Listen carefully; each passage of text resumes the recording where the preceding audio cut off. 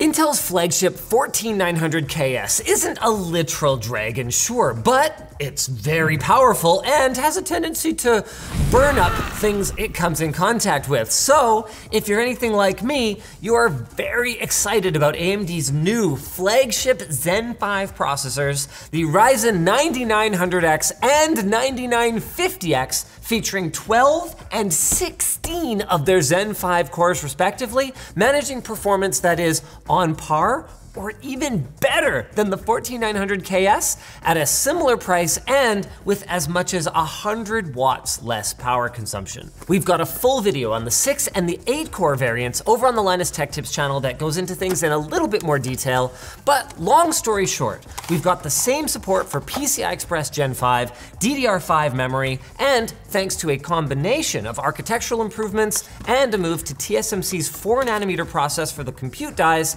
AMD is offering an outstanding upgrade in both performance and power consumption, and it drops into the same AM5 socket that we've come to know and love that they have confirmed will continue to be supported into 2027 and maybe even beyond. In terms of what's included in the box, you get a cute little AMD Ryzen 9 sticker, you get a cute little AMD Ryzen AM5 processor with the same little thermal paste retention style integrated heat spreader on the top. These things are almost impossible to clean. An LGA interface on the back, and that is about it. No heatsink, no accessories to speak of. Now that we've got what's the same out of the way then, let's talk about what's different with the 9900X and the 9950X. Of course, the core counts are different, but there's more to consider than just the sheer number of cores. Both of these chips have 2 CCDs, or core complex dies, under the IHS. That means that there are some cases where a single or lightly threaded workload, like say for example a game, might end up having functions running across both of these dies. For that reason, AMD has actually implemented a core parking feature like we saw in the Ryzen 7000 X3D chips that will force those programs to run on just one of the dies, so you can avoid situations where a die over here is calling for data from the cache over here, which can lead to a performance hit.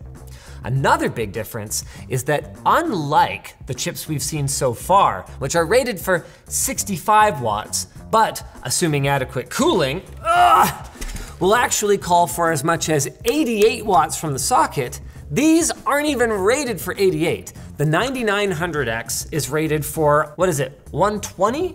And then for the 9950X, it's rated at 170. And we found that in the real world, they go closer to 160 watts and 200 watts respectively. Now with that said, that's still considerably lower than what we see from Intel's 14900K and 14900KS, both in its default operating mode and in its unleashed mode, which allows it to draw as much power as it wants and can put it well north of 300 watts. The only big difference left now is performance, but before we look at that, how about we look at this message from our sponsor, MSI. MSI's back to school sale is live right now, and you can save big on budget gaming laptops, high-end gaming laptops, AI-capable machines, gaming handhelds, and more. If you're looking for a new laptop, maybe check out their Cyborg 14 so you can, sneak in a few gaming sessions in between your studies.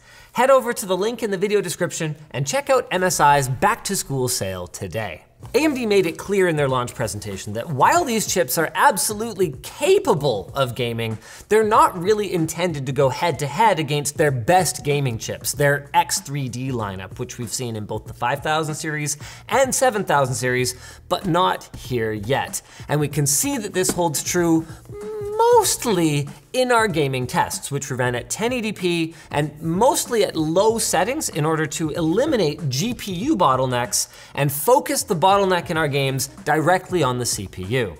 So we definitely saw situations where a last generation, but X3D chip comes out ahead, but also ran into situations like Rocket League, where these new Ryzen 9000 flagships end up kinda crushing the competition.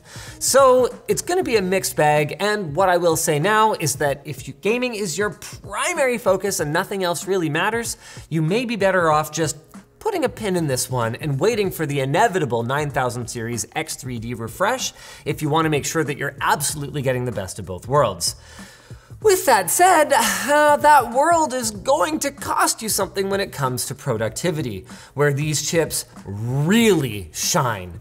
Between their higher power limits compared to the 6 and the 8 core variants, not to mention their huge architectural improvements compared to 7000 series, they top the charts pretty much across the board. Whether we're looking at video encoding, file compression and decompression, 3D rendering, video editing, these things do it all. And the only way that Intel's able to hang with them is if we take their 14900KS and untether it, allowing it to draw as much power as it wants for as long as it wants.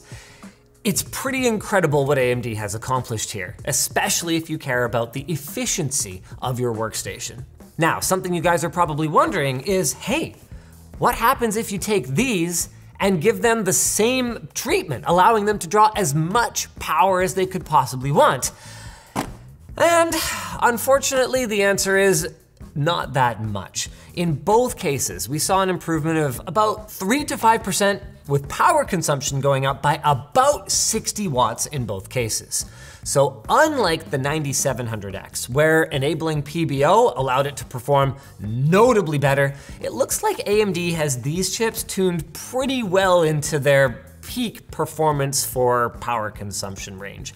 And it's worth noting that if you unlock these chips using PBO, it can affect your ability to claim warranty coverage should anything go wrong on them. The good news is even if you do decide to enable PBO, these chips don't run that hot. Both were in the 60s running on our triple fan AIO cooler without PBO, and ended up in the 80s with PBO. So that is significantly cooler than that inferno that is Intel's 14900K/KS. The last thing to talk about is pricing, and here I don't think AMD has gone super aggressive, but what they have done is they've positioned these chips really well.